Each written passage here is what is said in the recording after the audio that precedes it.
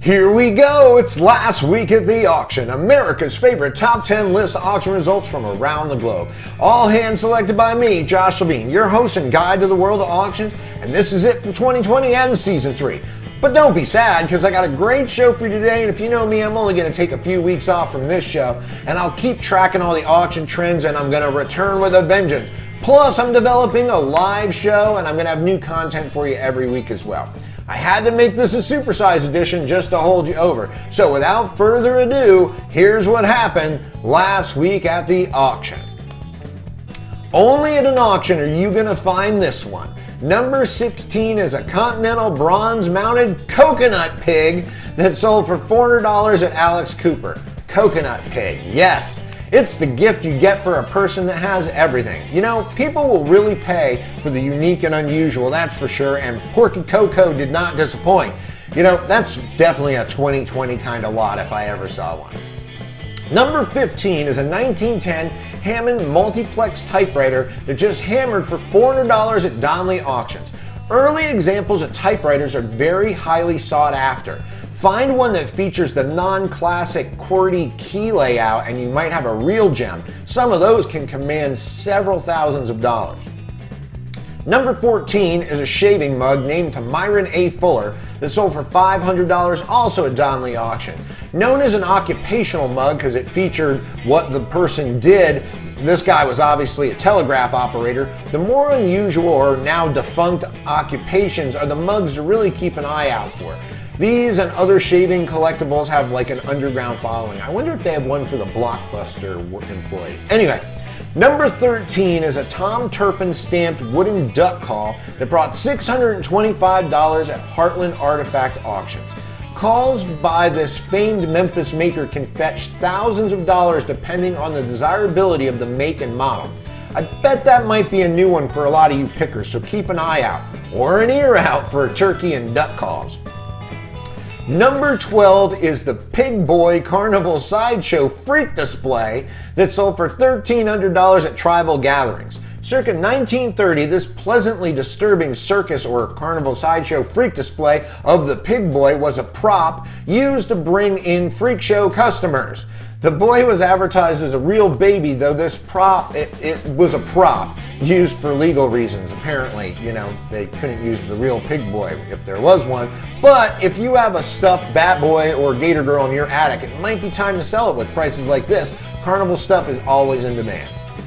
Number 11 is a 1982 Hulk Hogan trading card that brought $1,800 at Alderfer.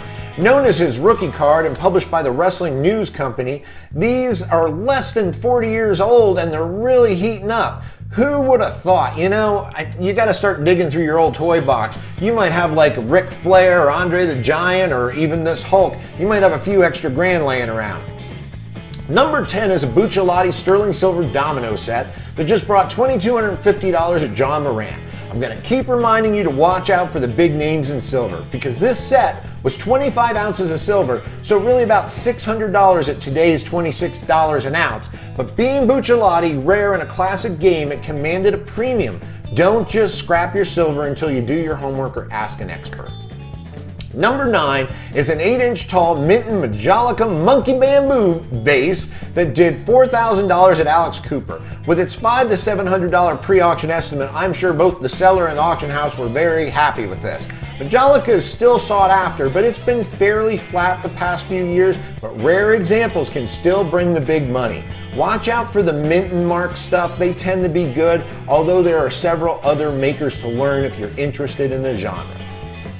All right, number 8 is a vintage shrunken head that just sold for $4,000 at Tribal Gathering. Pig Boy, now this. Yes, they had a crazy weird auction if you can't tell. Anyway, the Amazonian tribes that practice this ritual head shrinking, you know, they thought they were capturing the power of their enemies and now the heads, you know, really capture bids. So anyway, I just want you to know most of these heads you see on the market are facsimile heads. They're true to the period, but they were made from various leathers and real human hair, and they were sold as actual head to early travelers, but they were kind of duped. There are real ones out there, and they're extra gross, but all of them command big money.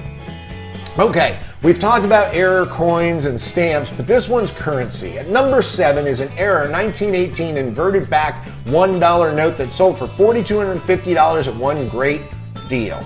Known errors are highly sought after because most of them were caught and destroyed. Even modern errors can be quite valuable, and have a look, because the way they're handing out money these days, you know, they might make a mistake when they print some of it. Just a thought.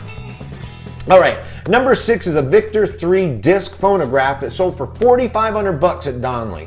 Note the wooden horn. This is really what makes this one more rare and quite more valuable than other common Victors. Collectors love the wooden horns, and it's probably because they were only featured on the really deluxe models and above. And speaking of wood, pencil wood, at number 5 is an antique Dixon mechanical pencil that just shaved off $5,000 at Antique Arena. This circa 1885 example was fine, and it had its original box. Check that out. These early examples are one of those things that a lot of pickers don't know about, kind of like early toasters, brass blade fans, and some of the early hand tools. You know, there's always something new to learn in collectibles and a way to make a little extra money.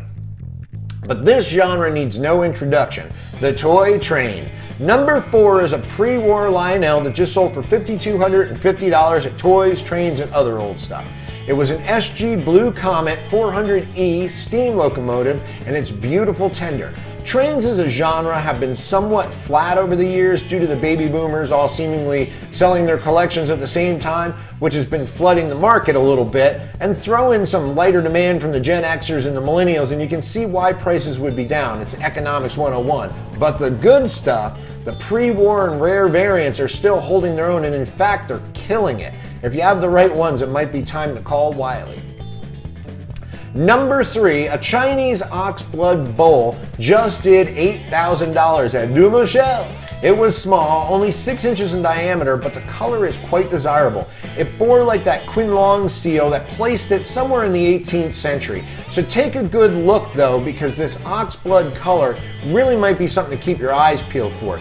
It's similar to the more desirable modern flambe red, which is also desirable. So if you're taking a gamble on a piece that you're buying in a estate sale, yard sale, that might be something to know. And here's one that might have a future upside by a relatively unknown artist, or unknown as an artist. Number 2 is the Money Tree, a drawing by Donald Trump that sold for $8,500 at Leland Little.